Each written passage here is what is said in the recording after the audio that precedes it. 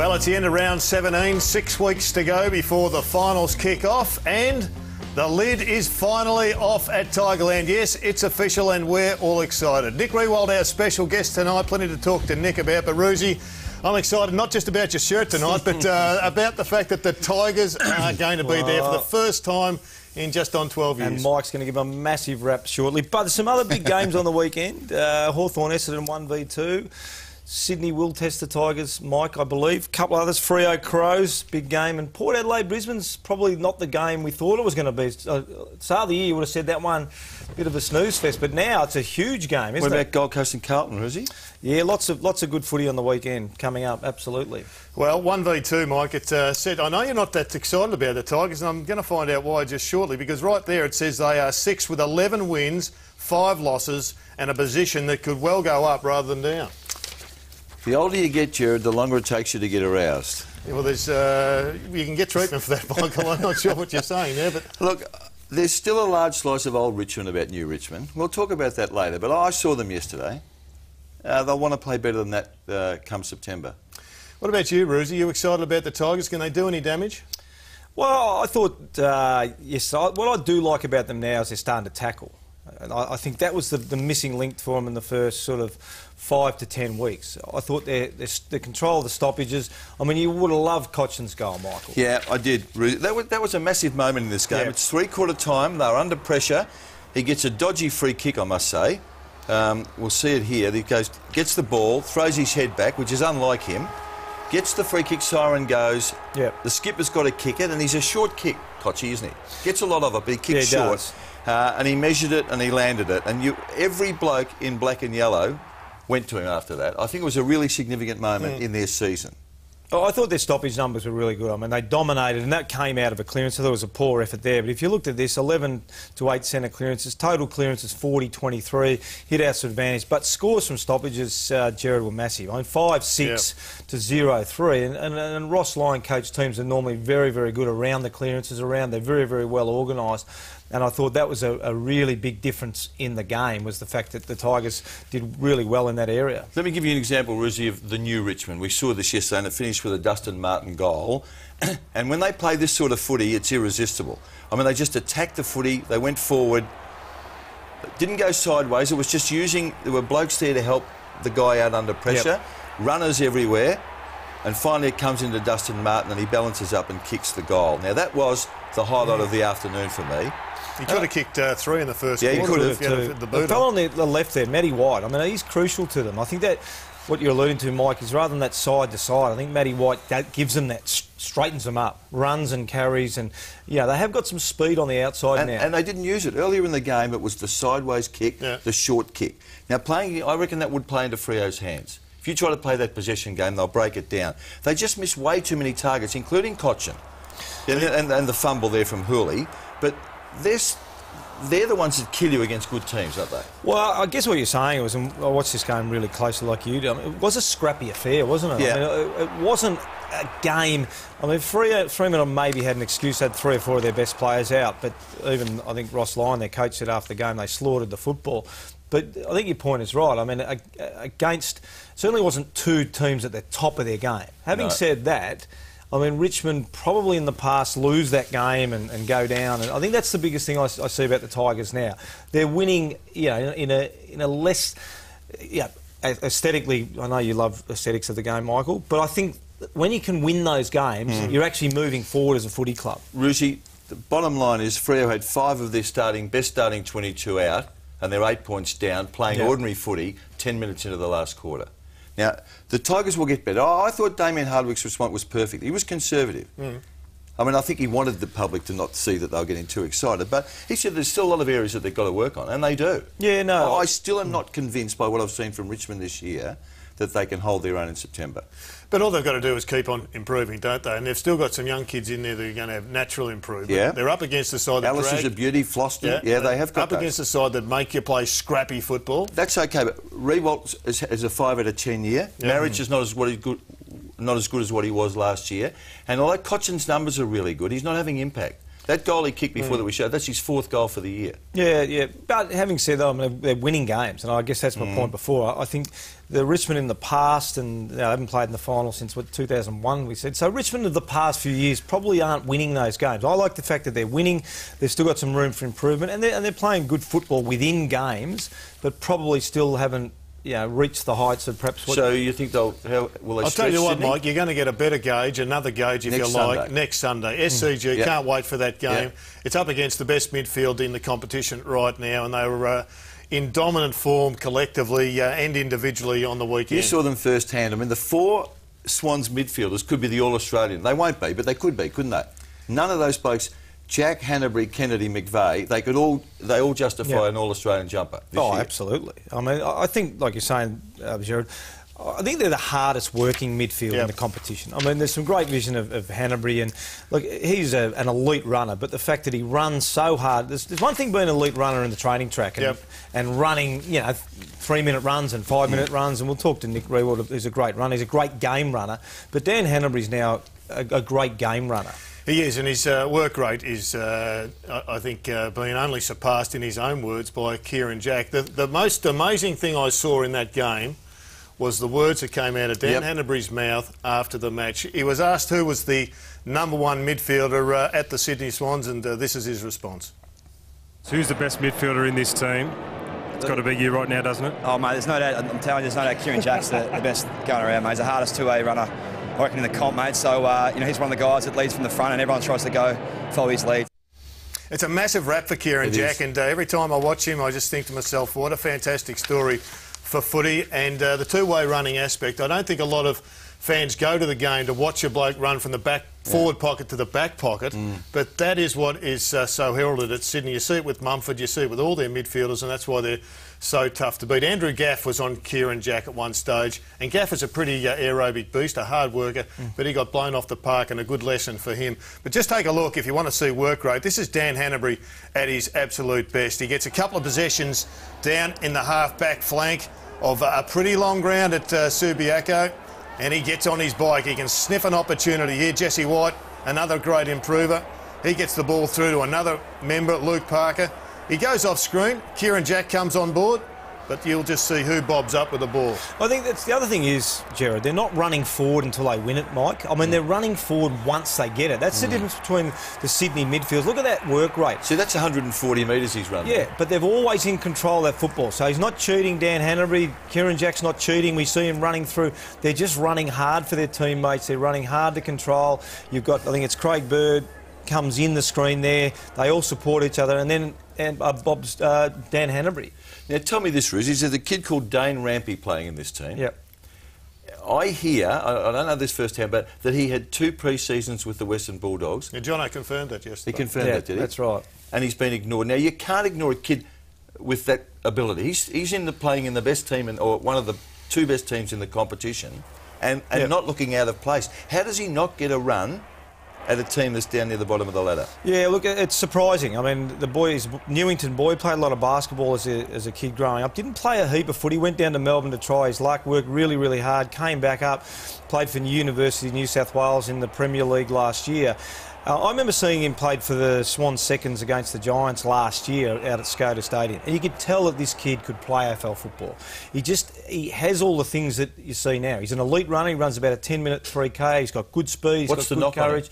Well, I think the knock on him, and I'd have to do some research, I think the knock on him was maybe his kicking wasn't improved super. a lot then. It's improved a lot. I mean, he's slotted really, and it's going to be hard. The Swans have got a lot of injuries, but he looks to be one that will probably hold his place in the best 22. And that's the big issue right now. We're all talking about potential flag favourites. Hawthorn maintains it with the bookmakers, but the Sydney Swans, they are, in the absence of these stars, getting some games into players that are giving them a Geelong-like list. I mean, the depth of Geelong's list is formidable, but the Sydney Swans also is getting bigger.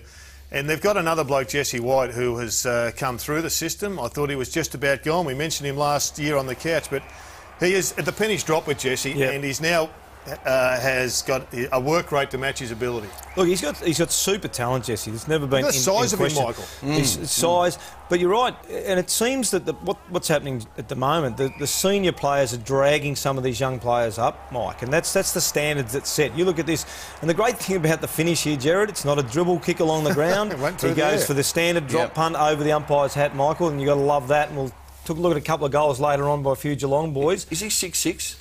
He'd be 6'5", 6'6", yeah. He can jump.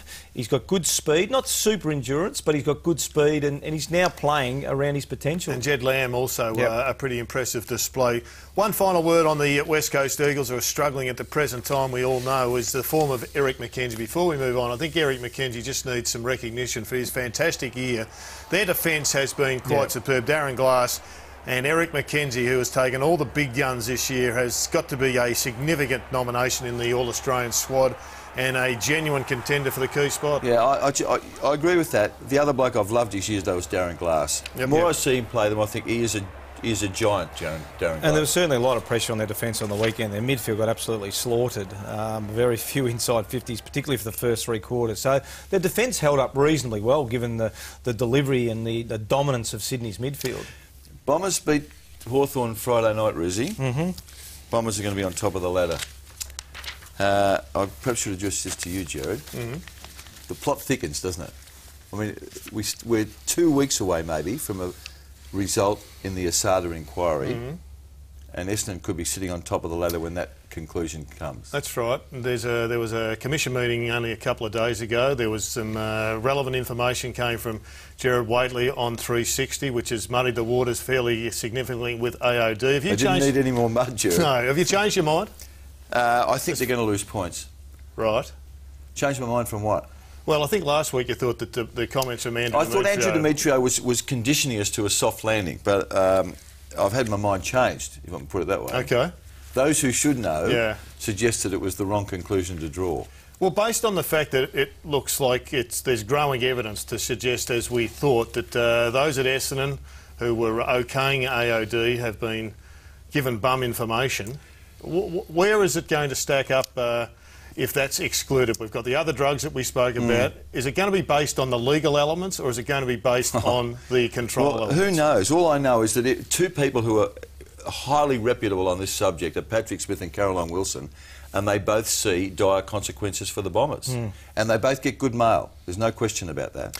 If in fact the Commission came down and said, OK, all points are off, are the Bombers going to take them to court? I don't know the answer to that. I suspect their knee-jerk response would be to do that. But if it's played out in the courts, no one's going to win out of that, are they? No, not at all. No. Well, no one's won so far, but as you said, the Bombers could be on top of the ladder, and that's the great loss for me. It says there's this excitement around the Bombers at the present time, but the whole thing has been overshadowed by a very dark cloud. I don't know why there's people saying, oh, good, let's get their penalty over with this year because they'll be better next year. But you can't pitch that far forward. I mean, they are right in the mix this year, aren't they? Absolutely. I mean, their best is exceptional. I mean, they were a bit scrubby on the weekend, but taking a little bit away from the Giants, I thought they were a lot better. They've improved a bit, the Giants, and they'd want to after the Swans effort, but certainly their best Essendon's very, very good. Can I ask both of you? I mean, the points are the critical issue now. Money, that can be found. Draft choices, that's too far away. You think they'll lose points? On what you two know at the moment, do you suspect that Essendon will have their points taken off them? I've heard 2 or 3 different stories. Gut feel, Gerard? Gut feeling is I think the Commission are going to, if they can get a result with Essendon without going through the courts, I think they will. But if Essendon are going to crank it up, I'm not sure where it's going to finish. But they've got to impose the penalty first. So do you think it'll be points? I don't know, Mike. I don't think you can. I don't think anybody can actually sit here and say so. I didn't profess to know. It's interesting. Living in Sydney, you can distance yourself, and when I come down here, you turn on the radar, and you've got sort of 5 or 6 days away from it. I said my feeling is more, Mike, and maybe I'm wrong. My feeling is that the football public seems to be demanding that. Seems to be. I don't know whether that's a fair statement or not, but that's what I get the feeling when I arrive back here Monday lunchtime to talk about Essendon.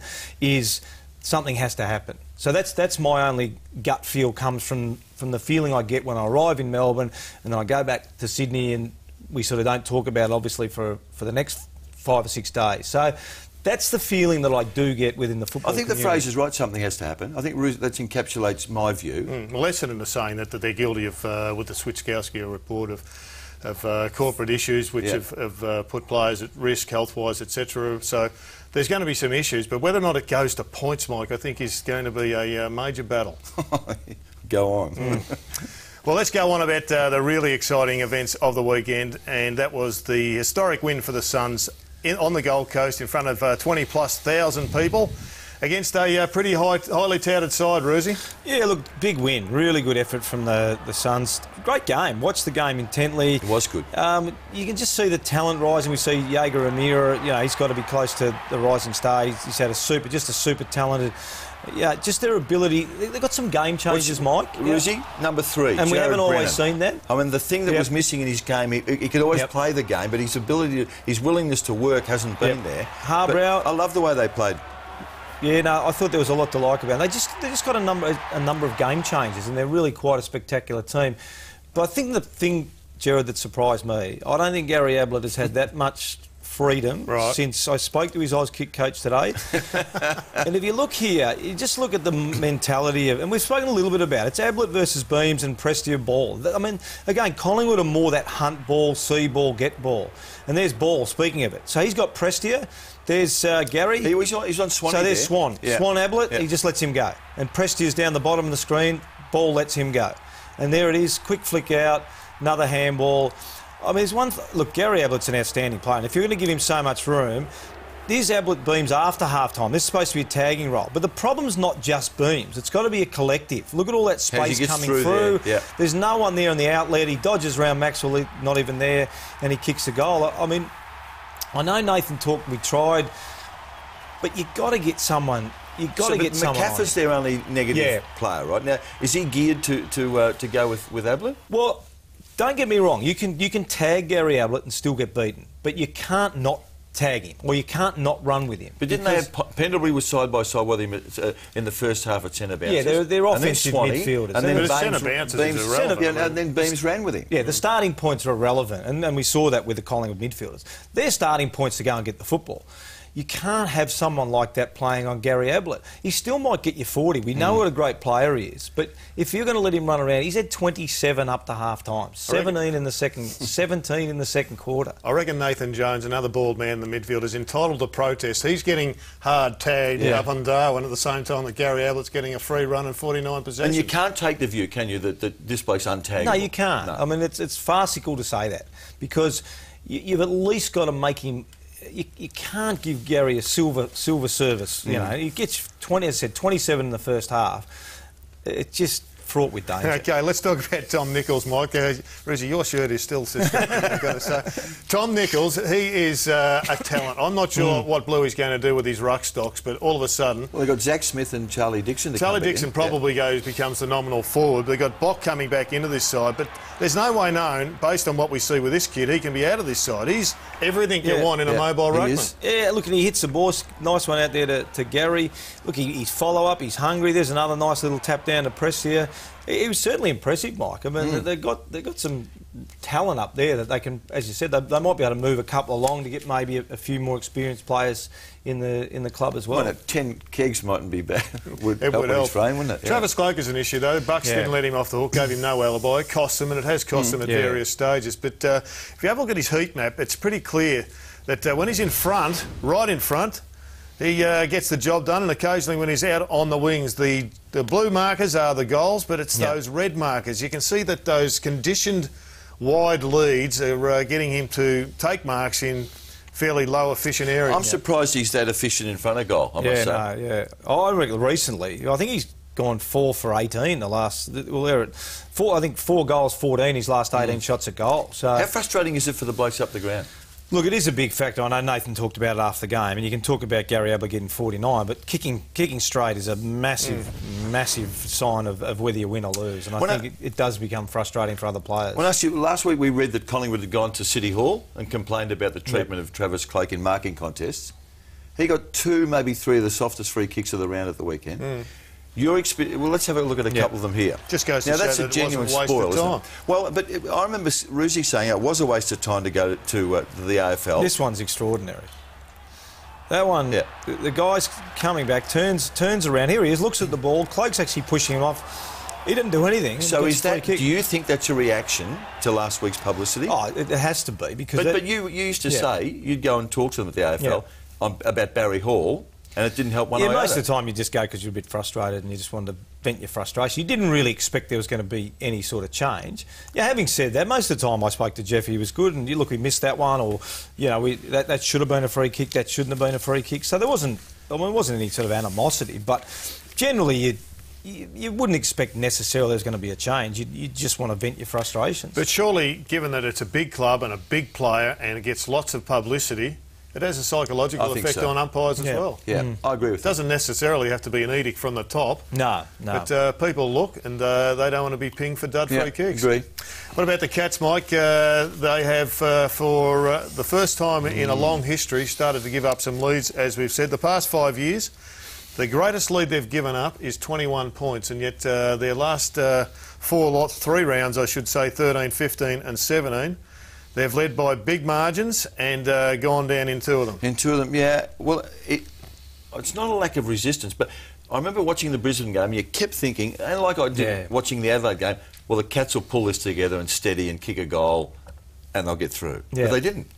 No, I mean, look, Scotty talked about it and he wasn't happy with their defensive stuff, and we showed last week their numbers have certainly been a hell of a lot better, but it is that they are an up-tempo team. They keep moving the ball, and with so many good ball users, generally they score.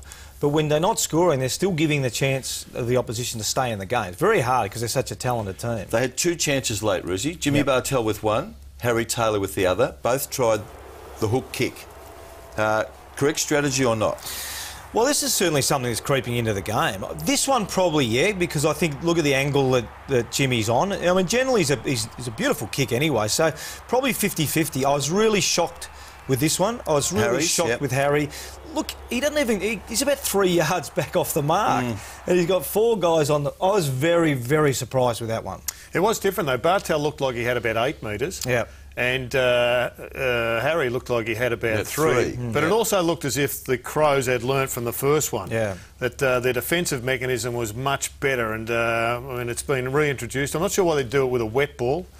Well, they do it. I mean, Johnson does it, Most of the time it's with a dry ball. With a wet ball, I think you get less chance of it curling the way you want. I just thought the Harry Taylor one was go back off the mark, and he's not on a horrendous angle, was he? No, I didn't think so. Not for a left footer. Not for a left footer, and just kick a drop punt. Yeah. What about Tom Hawkins, Mike? You wanted to have a look at his shot at goal. It was early in the match, 4 goals apiece, and Tom wheeled around instead of going back and having a shot. Do you think he should go back and just make a certainty of it? I don't have a problem. That's the way they play their footy. They share the ball. If he hits Motlop on the chest and he goes and pops it through, we just say that's the way they play. Great football. Yeah. So, I mean, those things happen. Motlop himself missed one in the last good, kicked it out on the full. Yeah. How does Scotty react to this now? Well, it becomes a little bit of a pattern. I mean, he'd have enormous faith in his team, but I think, again, just some adjustments, just that ability to slow. I know they don't like slowing the game down, but certainly twice against teams that aren't even going to play in the 8. It's not like we're talking about them doing it against Hawthorn or Sydney or Freo, one of the top 4 or 5 teams. It's happened against Brisbane and the Crows, who have been really struggling. We're talking about rising star. All the talk's been about Jaeger O'Meara, and I understand that. Ollie Wines. And Ollie Wines probably as the threat if there is one. It's a kid called Brad Crouch, plays for Adelaide. He's had a good month. I haven't seen a lot of him, but I've seen him recently. He's a star, this kid. Yep. And his awareness and his decision-making is outstanding. Well, I think when young players start to go in the middle of the ground, Mike, and the centre bounces at critical times of games, you know that their coaches are starting to get some real faith in them. And you see here, he certainly was in for a number. Great goal there. That's a clever goal. Really clever kick of goal. Yeah, really smart. Should he have kicked that left foot, young bloke? Should he be equally adept on the other side? I don't mind guys outside of the foot. I don't mind if you can get it. It was going to be a tough left footer as well. Sometimes it's a balancing. You're going to throw it down really quickly. You could have the fresh area on the left, Mike. You probably would have done that a couple of times. Just very quickly, Scott Thompson was interchanged. Was that and subbed? Was it injury or was Scotty Thompson's body language suggested to me, Gerard, that he got yanked. That Brendan Sanderson took him off the ground. And look, I complimented Sando when he was in here at 6 or 8. He took Sam Jacobs off in one game, and they got through in that game too. I think if a bloke's not playing well, no matter what his name is, and he thinks that he's not going to get it back for the afternoon, take him off. Yeah, I think so. Maybe we don't know with injuries as well. I think maybe because I would rather have Scotty Thompson on the ground, to be honest. Yeah. But we're not sure how healthy players are this time of year as well. I mean, you know, you get a fresh player on the ground, it's obviously a big bonus. Nick Riewoldd's about to join us. They take on Geelong on the weekend. They'll do so, Michael, without James Bartel, who was involved in a head-high collision. Yes, this rough contact one. Now, it troubles me a bit, this. I understand what the motive is here. That's to protect the bloke with his head over the footy. But Jimmy Bartel got 2 weeks for that, down to 1 with a guilty plea. Have we overcorrected? I just got a fear that we're just actually, because of this protection of the head, that any time there's any contact, regardless of the circumstances, we're going to come down heavy on it. Yeah, I must admit, particularly this is a little bit different. That's Podsy Adley on Douglas. The guy's standing up. But he's up, yeah. Yeah, I think the guy with his head over the ball has to be protected, has to be looked after. Whether that's 1 or 2, I think we're getting at the moment, Mike, is more the medical reports. The medical reports certainly have a significant bearing on how many weeks. But there's a confluence of 2 issues here. There's the head over the ball, the paraplegia, the quadriplegia, and there is the latter-day concussion problem that has really come to the fore. And I think that's why those types of incidents are getting 1 week at least. Well, it was the neck injury that led to this legislation. No, but it could have been. No, but that was what the concern was. Yeah. And I remember as soon as that legislation was brought in, Byron Pickett ran about 40 metres. Yeah. And we watch it here. And that was the time when we said, OK, this legislation is right and it's going to eliminate that. Yeah, that was Begley getting. That wasn't good. No.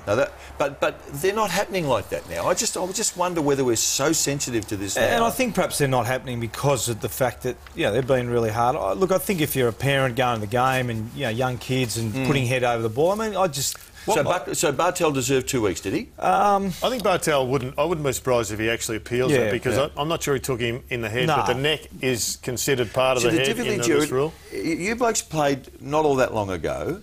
Your head over the footy, there was no protection for you. No, there wasn't. And I was a great campaigner to get that protection because I worked in a spinal ward up in Sydney for 4 weeks. And to see players, to see former athletes and normal people have their lives completely disrupted through spinal injury just said to me something has to change in this game because it is so lucky that we haven't had more injuries as a former Cats player has just sustained. Yeah, understand. I know the rationale. Anyway, look, I'm not sure. So what would you do, though, just on that one? What would you do to minimise it? It's clearly, but the Byron Pickett one was clearly what we're trying to eliminate. So take that one out. Yeah. Talk to me about the concussion one. The concussion one... The start of the year was one of the biggest issues nationally in the game. Yeah, it was, but it wasn't all because the bloke had his head over the footy, though. No, that's not about the head over the footy. I think everyone accepts that. But it's the shots to the head, even though they were minor like pods. You don't know what minor is for various people. No, that's true. Yeah, well, we saw Dylan Robertson situation, which is really scary. But it's a moving feast, isn't it? If it's not a feast, but it's just moving. Yeah, it certainly is becoming all too regular, but less so. And still, we haven't had a bad spinal injury in the game for so many years. We're going to take a break. Nick Riewoldt is our guest. He joins us straight after this.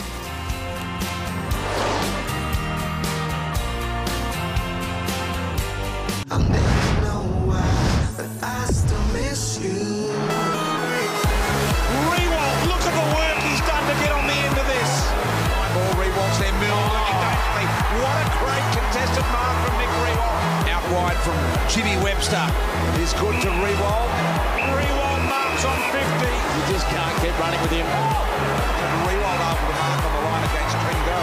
Around the corner, and that has become bread and butter for AFL players. Well, they trailed by 47 points at one stage in the second quarter, only to take the lead in the final term, but unfortunately didn't get the points. The captain of the Saints, Nick Riewoldt, joins us on the couch for about the 14th time. Welcome to you, Nick. Thanks, Gerard. How many more appearances have you got left in you? You had a controversial omission a couple of weeks ago, but it's great to have you back. Oh, it's good to be here. Certainly hope I've got at least one more maybe next year in me. But, look, enjoying the role at the moment within the team and certainly going through a transition with a lot of young players, but the senior players at the club are really enjoying the role we're playing within that. Nick, you are gearing up for the next phase of your life, clearly. Triple M 10 days ago. Game day yesterday, couch tonight, AW next Sunday.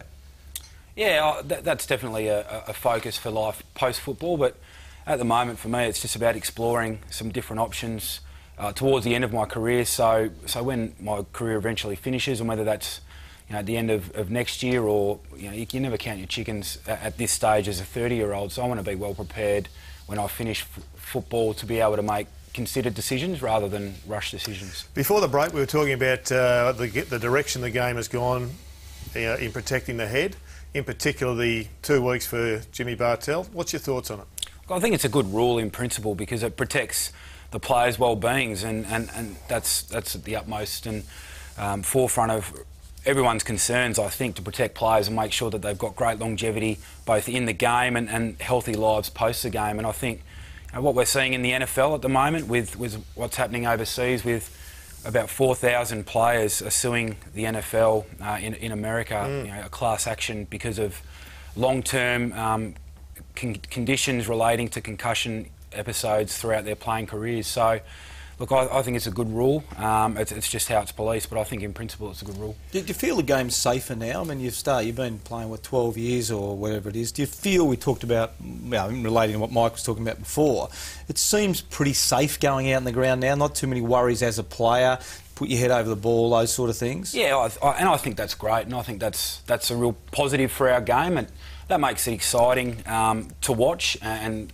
I think for parents that want to encourage their kids to be able to play our sport, that's really important for the growth of our game. But certainly as a player, to go out and know that there's none of the sniping that used to go on, and you can put your head over the ball, and go into contests with a great level of assurance that you're not going to cop a really significant injury. Obviously they still happen from time to time, and that's just a part of the game, but I think it's for the good of the game. And just with the changes, interesting, I mean, probably the 2 or 3 years ago we had a lot of zones. I think we showed some stuff here about you sort of running from a man into a man. It seems in the last sort of 18 months, particularly this year, it's gone back to more that one-on-one contest where you're able to take your man on. Is that a fair assessment of where you seem the game swinging back again? Yeah, I think it has. I think a couple of years ago the team defence right across the competition was so good that it really became very difficult for any teams to score. But footy's amazing in that it finds a way to balance itself out, and it's sort of like Mother Nature in a way. It just finds a way to find that equilibrium, and I think the game's in a really good place at the moment. Teams are scoring heavily. It's an exciting brand of football, and coaches and players, they find a way to overcome different things. But do you find you're back onto that? It looks more now like it's now Nick Riewoldt versus the centre half back again. Yeah, this year and maybe back into last year, instead as opposed of three blokes being down. Instead of 3 blokes, you'd lead, and then Mike would be standing there, and you'd lead into Gerard. It just seems and Cozzy being down the back there as well. Jumping on that still happens, depending on which teams you play. The very good defensive teams are still really good at the handing over and zoning and flooding an area. So that still occurs. But I think you're right. I think there has been a shift back towards a more traditional type of role for a forward-line player. Nick, so agonisingly close to 2 flags. Now you find yourself 16th with 3 wins. How difficult are you finding it to get up every week with the same enthusiasm that we've always associated with your game? Well, it's different. There's different motivations, and you say 3 wins, but I don't think we're a 3-win team the way we've played. No, but that's the reality. It is the reality, and that's where we sit on the ladder. But I'm taking a great level of satisfaction personally from being able to play a role with the young guys and aid in the transition of them coming through, and that's what you need to do as a senior player. You need to find different motivations. So certainly there's a pride aspect in your own performance, and there's a responsibility as well. I was a young player once, and I had great leadership from you guys like Aaron Hamill and Robert Harvey and Fraser Gehrig and Stewie Lowe. So the wheel turns, and now it's my opportunity to play that sort of role, and that's what motivates me. Well, what is the missing ingredients? Because you are a 3-win team, but you're right, you don't seem like a 3-win team. We probably don't put you in the basket of the Melbournes and that, but the reality is you've only won 3 games. What do you think the missing ingredient has been to not being able to win more than 3? We've been really competitive, but we've had some really poor quarters along the way, and I think a lot of that comes down to experience. We've got a lot of young guys. I think on the weekend we had 10 players that had played less than 20 games, and that's a lot. And clearly teams like Geelong have been able to handle that, but we haven't been able to handle that as well. But I think we're slowly seeing some improvement from some young players, and I think the future's bright for the football club. Let's take a look at the profile of your club, because there's going to be some big decisions under Scott Watters. If you have a look at the age, you've got plenty of young kids, as you said, coming through in the 18 to 22 age group, and you're getting some significant improvements out of those young guys. Then I guess the story really is the 29 pluses. You've got 11 players there, 28% of your list, and the average of the AFL is 14. So somebody's going to have to make some hard decisions, and I suspect a few of them are going to have to be made at the end of the year. Yeah, I think that's on everyone's radar, and everyone would be well aware of that. Some of them are going to be forced decisions, and some of them are going to be voluntary decisions. So that's the nature of football clubs. At the end of every year, people come and people go, and it's a bit of a revolving door. But they're decisions that the club administration and coaches will make at the end of the year in consultation with the players. But Lenny will get to make his own choice, for argument's sake. Do you think he'll play next year? Oh, it's a really tough one. I certainly hope so. Purely from a selfish point of view, I think he's still got a lot to offer in terms of his role within the team as just a player.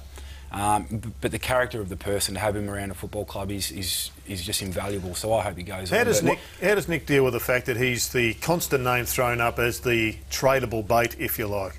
Nick Del Santo.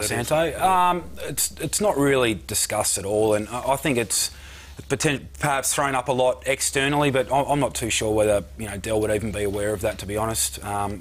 Stuff like that doesn't really tend to permeate through to clubland too much. One of the other senior blokes, Stephen Milne, teammate of yours, we know that, and we know why he's been in the news of recent times. Has that been particularly difficult for the playing group? Look, I think any time it's spoken about, there's the real potential for it to cause distress to everyone involved. So for that reason, I don't want to get into the details of how different people have reacted. But come the end of the year, I think based solely on Milne's football, there'll be a decision made. And one often slight tangent. When he came back for the Carlton game, were you distressed about the stuff that was coming over the fence? No, didn't even notice it, to be honest, Mike. Read a bit of stuff in the paper post-game, but during the game, didn't notice it. Big change of coach a couple of years ago. What are the main differences between Scott and Ross as a coach, personalities, game plans, etc.? Yeah, look, any time a new coach comes in, I think there's an adjustment phase, and I went through that with Grant Thomas into Ross Lyon. I was going to say Malcolm Blight into Grant Thomas, but I only had Blight as a coach from my first game, and that was his last. But yeah, look, clearly both great leaders.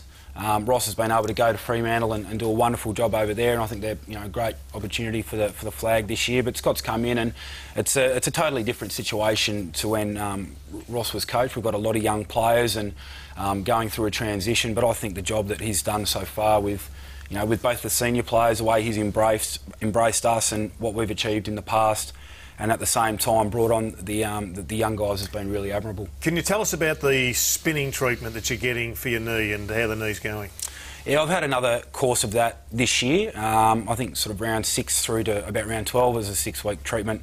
So what happens? Orthokine treatment. So basically they take out some of your blood and spin it down and take all the anti-inflammatory properties out of the blood. I get this done at Olympic Park, a guy called Paul Marks down there, and it's called the orthokine therapy. And then over a 6-week course, they inject that back into your knee. So it's all natural stuff from your body. Mm-hmm. They just take out the good parts of it, and it's therefore more concentrated and put it back in. And the idea is that it just improves the atmosphere and the environment within the knee and reduces a bit of swelling, because that's my big problem, trying to get the swelling down. So will it be the knee that determines the end of your career, do you think? Or do you think it will be? Yeah. If I'm honest, that's going to be the thing that eventually stops me playing, because everything else feels really good. I, touch wood, don't have too many problems with soft tissue injuries. It's just the knee week to week and managing that. Nick, we've always admired the way you've lived with the regular poor delivery that you've had over your career. Yet this year there have been signs that it's frustrated you. I mean, we've seen you with your arms out, and you can just tell that it's sort of, I don't know whether it's the aggregate toll, or whether it's just the way the delivery's been this year. Yeah, no doubt. I've had a couple games and a few instances within games where my body language has got the better of me, but that's something that I need to be aware of, and as a leader of a football club, I need to keep my emotions in check, and I'll endeavour to keep doing that. Just a quick one before you go. We hear lots of stories about you blokes being discontent having to go to Seaford every day. Is the player group, is that a real issue or not? Or it's just a... Probably more so for the senior players. The young guys don't know any better, but I live just down the road here, so it's a bit of a trek down to Seaford on the freeway, but plenty of people have to travel for their jobs. It's very diplomatic. I've said before that there's not a a lot of variety and choice down there if you want to go to a cafe or something. And Coffee truck pulls up, doesn't it? The coffee truck pulls up, and I had a lady write a letter after I said that the last time and said, there's a McDonald's down the road, there's a charcoal chicken, there's plenty of options. So that was nice. I appreciated the feedback. Well, if you join the media, as perhaps you're going to, you can go to Darwin any time you like, or Brisbane, or whatever. You'll be travelling for your work. Do you know what round 18 2004 means to you? Round 18 2004. That was the last time you played at Simmons Stadium. I hope you don't get lost on the way down there. That's all right. No, we'll carpool down, and we'll looking forward to it. It should be a great atmosphere down there. I think it's great for the city of Geelong that they've got the lights in, and look forward to the weekend. Great to have you on board again, Nick. Good luck for the rest of your year and your career, and we'll speak to you again, no doubt, in the near future. Thanks, Nick. Thanks, Nick. Nick Riewoldt, the guest, the captain of the Saints. They take on Geelong. We've got a little bit more to go straight after this on the couch.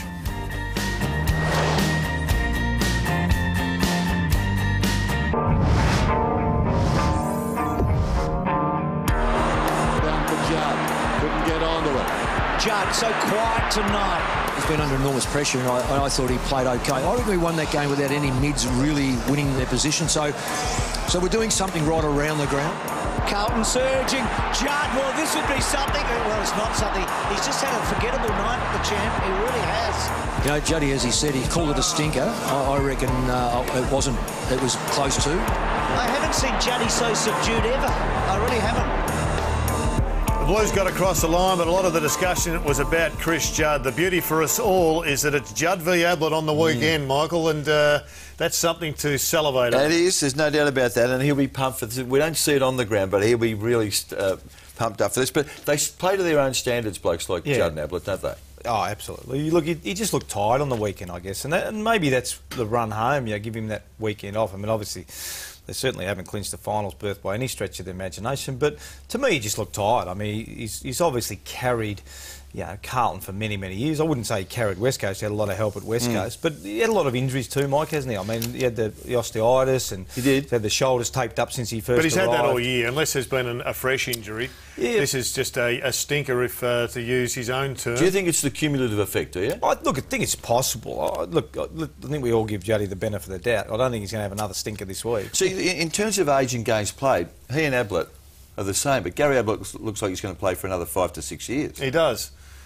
They've had very different starts to their career. Had his first 4 years parked as a forward. And half forward, yeah. I mean, Juddy's been in the heat of the battle, inside stoppage midfielder for 12 odd years or whatever it is. So, you would think that his body would be a bit more battered than, and we don't know what injuries they've carried during their time. I mean, that osteitis he had at the end of the West Coast was pretty debilitating for him as well. He really struggled with that. So, but as I said, I don't expect him to have, in his own words, another stinker. The other bloke that was stuffed or tied, to use his own terminology, is Todd Goldstein.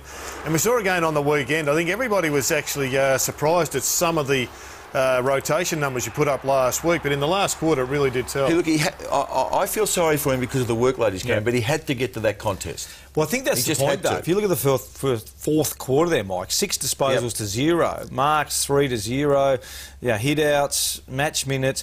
I think that the point we tried to make last week is, and he even sort of said, and we might hear about it in a minute, but I think the point is I don't think he can get to it. And it was interesting that I watched the game closely again. He was spending a lot of time as that sort of floating ruckman half back, but he was also chasing the centre half forward a lot. There was one time where he's chased Henderson into the goal square. Henderson kicked a goal. So he does a lot of work that probably people don't see. And by the end of the game, he's just exhausted. Well, so we talked last week about their setup and going with the one ruckman, and there's Dorr and Curry at North, aren't they? Yeah, I'm not sure what Curry's position. He had the broken thumb. You were hot on him at the start. I loved it. He was injured with the broken thumb. So does Brad Scott now have to say we need to nurse this bloke? Because Drew Petrie was an alternative, but Drew Petrie was so good forward in the last quarter, would have been silly to take him up the ground. And not getting rested himself with the rotations. It looks to me as if Brad's going to have to try and do something different because the losses are mounting up. Well, it seems to. I mean, it seems to. You've got to change something at some point. I think it was a different loss because they actually came back on the weekend, so it wasn't a loss where they faded. Can one individual act, Roosie, change the future of a man at a football club? Because Chris Sheahan appears to be the guy that everybody thinks is going to be put up for trade. He was a high draft pick, and we know he's an exceptional talent. And this was an incredibly courageous mark in the forward line. We know he can play half back, perhaps a little bit loose at this stage. But he's too good a player, in my view, to give away. He wouldn't have wanted to have done that. I give Mick credit for this. Yep. I thought Mick was hard on him a month ago. Yep. But I think what we saw on Friday night vindicated that hardness.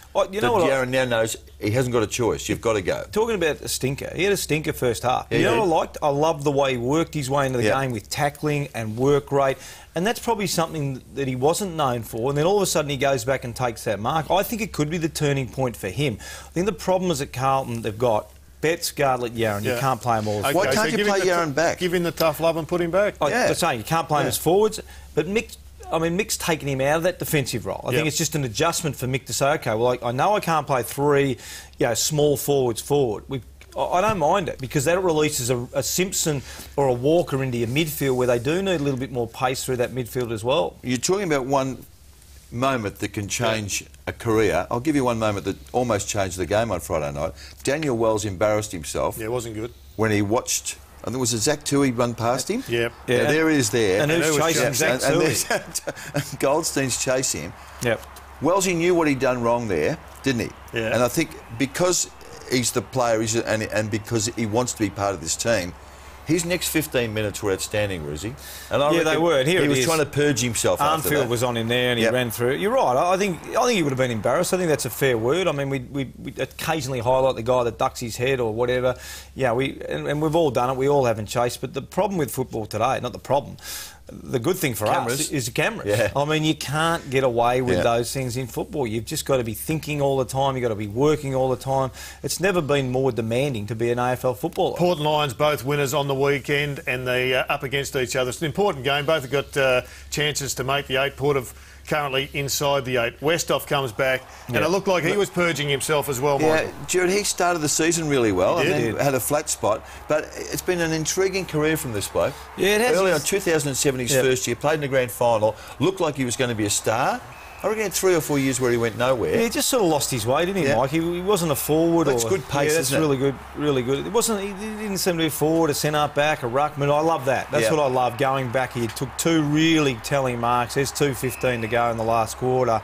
Yeah, with the Saints coming, this is a really, really good contested mark for a guy. Just eyes on the footy. That's the sort of stuff that you like to see. Before we go to the break, a new concept in football. What's your decision? Yep. Some really interesting commentary with Tony Shaw and Dermot Brereton up in Darwin. Have a look. And Rains is running for him. Zorko with the bounce. He'll say Shepherd. Rains for Shepherd. No doubt. And the magician said, I've got the bag of tricks. You Shepherd for me. I'll kick the goal. Abracadabra. He said, no, mate. You come and do this part. You're a defender. You're a tagger. And I'm the one who kicks the goal. But that is the way it should have happened too. But mate, he's not Chris Judd. He's Zorko. You can't call out a bloke like that. So the bottom line was Dane Zorko gets and he drags Rains over. He says, come on, mate. I'm not handballing to you. I like it. Young blokes with confidence. That's right. Rosie should have coached as a coach. Who do you agree with? I think that Zorko's there to kick goals. I think Zorko's role is that up and back forward. We saw last week where he kicked the goal on Swallow. We mentioned it here.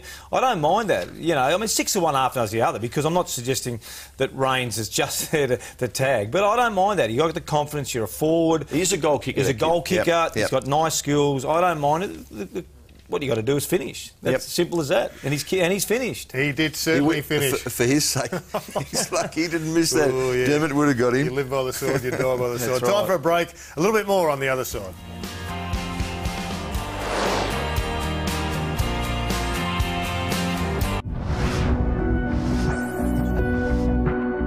I should have gone straight away. But what do you mean by that? I should have left straight away. Left Carlton? Yeah. Even though I won the bet. But you know what?